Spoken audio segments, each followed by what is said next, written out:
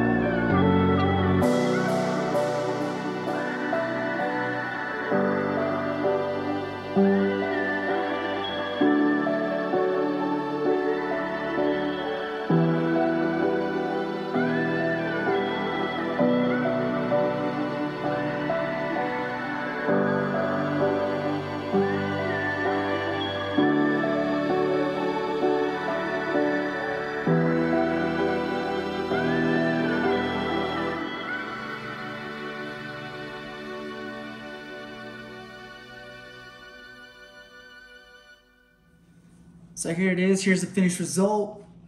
Pretty happy with everything. One issue or complaint I did have was the fitment on the front is pretty shitty if you put the center cap. So I don't know, I might remove the center cap off the rear just to match.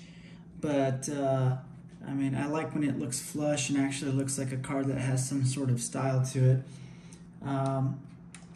Yeah, other than that, I mean, it's great. The roof is really nice, really smooth.